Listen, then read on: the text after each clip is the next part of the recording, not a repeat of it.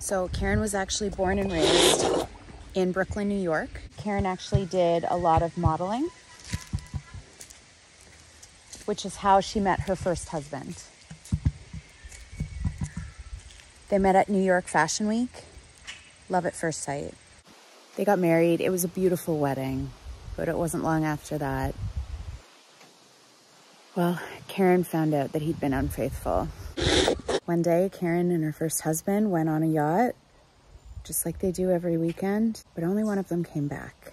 They never found his body. Karen met her second husband when she was shopping in Paris. Lovely man. They instantly hit it off. Got married in Vegas like 6 weeks after they met. Soon after that, her second husband started getting sick. And I mean like really sick. Karen insisted on bringing him a drink every single night. And he kept drinking them. It wasn't a month and a half. Heart attack. Karen met her third husband at wakeboarding school. Now, her third husband, I think she actually really cared about. Unfortunately, he just couldn't put up with her anger issues and how grumpy she is all the time and her constant red wine drinking.